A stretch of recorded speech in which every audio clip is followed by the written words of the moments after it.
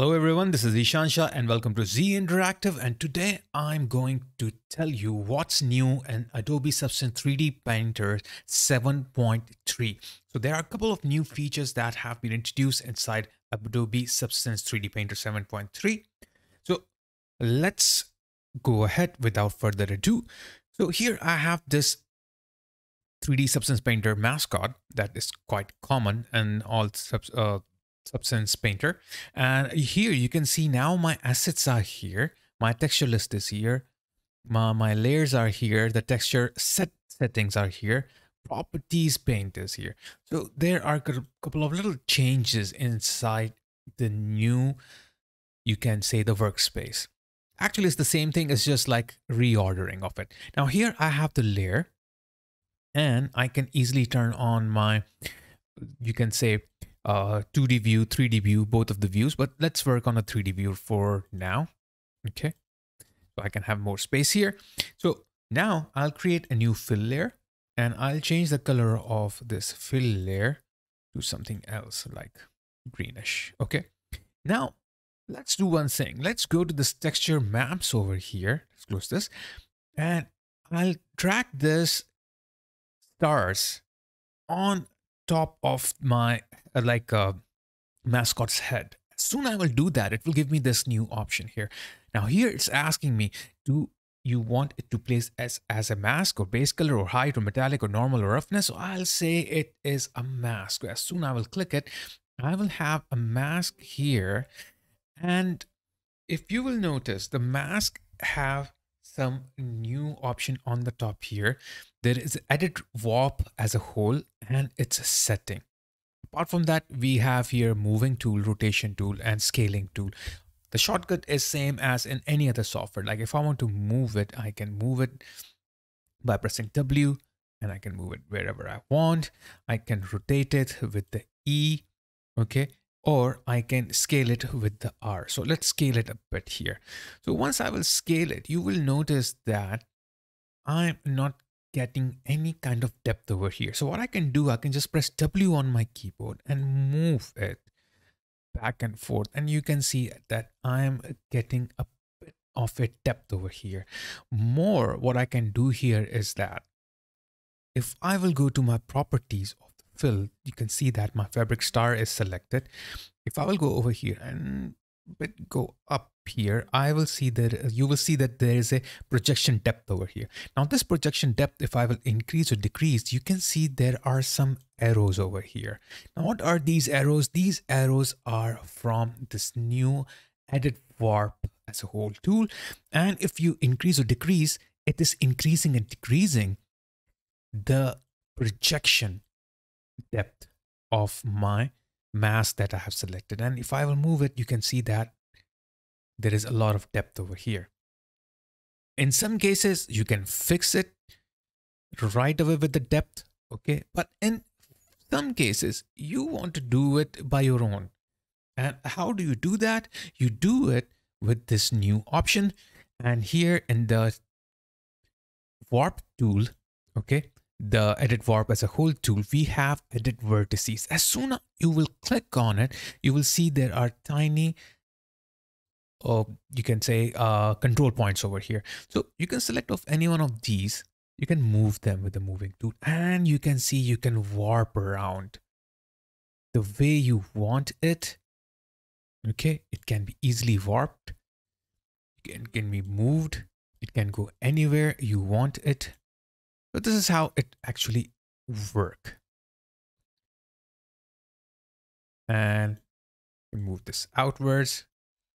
And also here, the way you want it, to actually reshaped, you can do with this tool. Now, one more thing here we have is, suppose we have only 1, 2, 3, 4, 5, 6, 7, 8, and 9 control points. Now, if you want to increase the control points, how you can increase them? To increase, if you will go here, you have split warp horizontal. What it do is that as soon as I will click on it, it will allow me to add horizontal split. And wherever I will split it, it will give me a control point on that side, like 3 control points, not one, but 3 control points, 1, 2, 3, basically, because vertically I have this. Now here, if I will go back, okay, oops, click on it. Okay, and I will go to the vertically, like split warp vertically. I can split it vertically as well. Now here you can see I have this now at this point. Another way I can do is, if I will go back here, I have warp, split warp cross wire. So if I will select this one, I can make a plus horizontal vertical all together at any point. So this is how, if you want to add more details, in case you are not satisfied with the current number of control points, you can keep on adding the control points. Let's undo that. Okay. And for I want to show you one more thing. If you don't want to add these control points through the splitting, you can go to the settings and you can increase the number of rows, okay, and columns all together. Because it is locked, it is actually synced together. If I want to unlock it, I just have to click on it and I can go separate rows. Like suppose I only want 2 rows and I want more columns. So this is where you can also keep on adjusting it. If you don't like the color of the grid, maybe I don't like the gray, I like maybe white grid, because my screen is a little darker. I want to see more visible grid, so I can make it white. Or even if you want, if you are a little bit more into colors, you can change the colors. If it is too small for you, you can make it medium or you can make it larger. So it's totally up to you how you want to set it up. So that's one cool thing that I like about this new warp tool over here. And this is an amazing tool, transform warp tool here. And there are a few shortcuts to access this, which you can find on in the link given in the description below from the Adobe website. There are a couple of very useful shortcuts you can see there so that you can work more faster. So let's move on. Now I have this simple model of a soda can here. Now one more way that we can add the warping here is with the new cylindrical projection. Okay, so let's see how it works. Now here I have imported a map here. Let's see where it is. Let's see if it is already imported or not. Okay, it's not. So let's go here and then import it. Okay, here it is, and I will import this as a maybe texture. Okay, here you got it. Now what I will do simply, I will just drag and drop here. Okay, and I will call this as a maybe a diffuse. Okay, and now I have the diffuse. Now one more thing here, if you will notice, once you will drag and drop it here, you have the warp projection. Now in the warp projection, we have like a UV warp. So there are different type of UV warp, or repeat horizontal, repeat vertical, repeat, and like horizontal, vertical all together. So I will choose repeat horizontal here. And what I will do is that I will now choose, instead of a warp projection, I can use cylindrical projection. So as soon as I will do that, I will have this cylindrical projection here. Okay, now I want it to be in the center.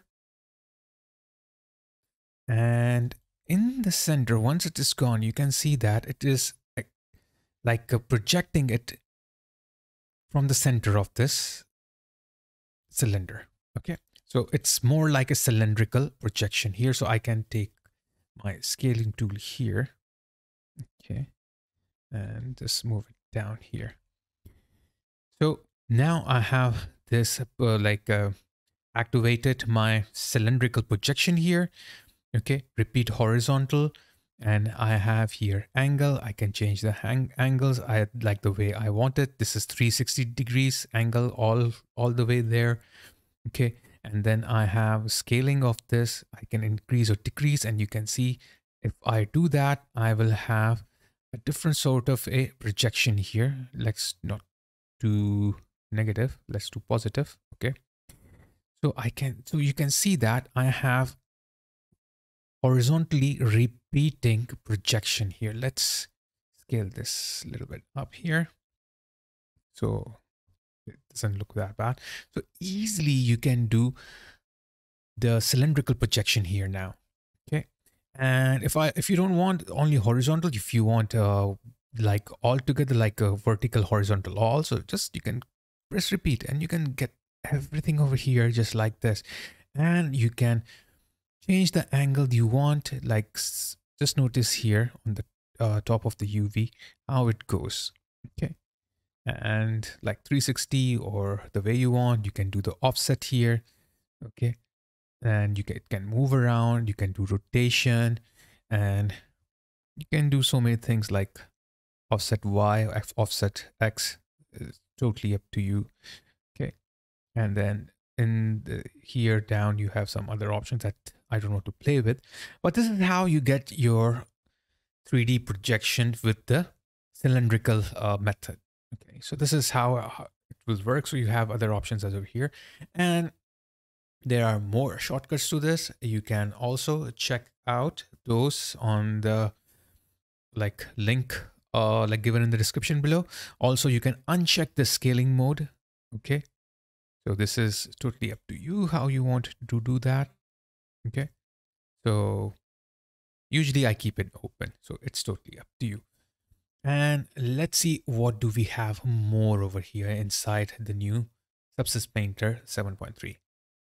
Now, as we spoke about the projection depth over here, so let's do one experiment and let's see how it helps help us if we are using assets here. So suppose I have these different assets here, and if I will use this and drag and drop on the body of this mascot, it will ask me how do you want it? I'll say, okay, I want it as a height map. I'll choose that. Press W to move it down, and if I will move it down, you can see I'm not able to see it. The reason is that because the projection depth is not working the way I want it. So it have to be a little bit back, touching the body of it. Also rotate it so I can actually, it fits there. Okay. Now it do fit on most of the part, but here you can see something is missing. Now here where the projection depth comes along. So if I will increase the projection depth, it will allow me to get the projection as far as I can. Okay. And here you can move it back and forth just to see around how you can do it. Okay. So that's one thing that you can do with the projection map. And with this new asset using tool, like you can now easily drag and drop the assets and the way you want to convert it into a mask or a diffuse or even a hide map. It's quite easy and faster now. Now, one more other thing which I really like about is the new like color picker tool. Let's delete this screw cross around here and let's click on this add fill layer. Okay. Now, as soon I will click on this add fill layer, it will ask me what kind of color you want or anything. So I'll choose the base color here. But before doing that, let me open a palette website so we can use that. Now, in the older version, let's go back to the 3D only. In the older version, you were supposed to only get the base color, okay, from this window, or you can just click here and then take the color from within the app. But now what you can do is that suppose you don't like any color that is here and you like some color that you found on and any other website out of Substance Painter, like somewhere from this like colors.co, like the coolors.co. So if I will take this eyedropper, I can simply drag and go outside my Substance Painter and choose any color outside the Substance Painter. So this is quite a really good way of choosing any color from anywhere. It's quite handy, and I like the way it has been incorporated in this new version. So I really like this part, and it's something really good. And then it helps you a lot. It's kind of makes you work a little bit more faster. Now, talking about, let's go back to our warp tool and let's see where it works most right now. Now, I have this 3D, let's go to 3D only, head over here, and I want to bring this head texture map on it. Okay. Once it is, I will drag and drop on this like a head model. It will ask me what, how do I want it? So I want it as a diffuse. As soon I have it this as a diffuse, I can simply start working on it. Like I can increase the size of it, okay, the way I want it. And then I can rotate, move around. Okay, and then I can increase the depth of it. So it can go a little bit back there. And simply once you have this one, what you can simply do is that you can start working on projecting it easily. Okay, just you take the edit vertices, move around, okay, add more vertices, and keep on adding, keep on moving around until you find the best results that suits your work. Okay, this is quite good way of doing this. It helps you a lot, and this is one thing that I really like this about this one. Like for example, if I go over here, let's undo this, what happened before. If I go here and let's add more, and then I have this option here. So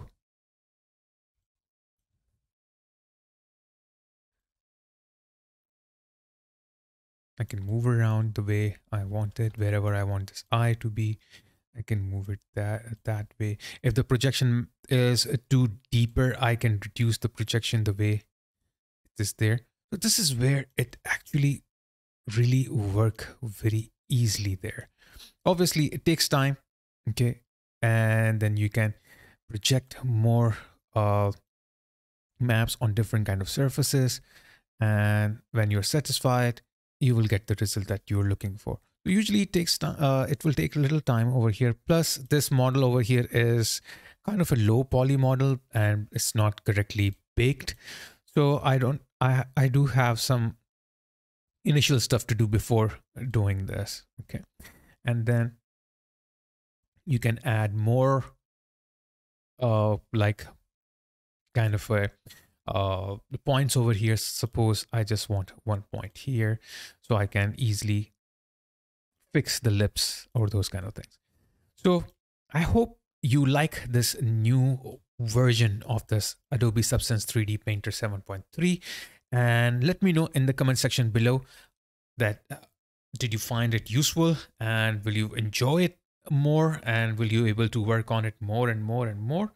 So please let me know about this and keep watching Z Interactive. Subscribe to my channel, follow my channel. I want as many subscribers as I want so that I can keep on making new videos, and like my video if you find it very useful. Okay guys, thanks a lot, and thanks for being part of Z Interactive and watching my videos.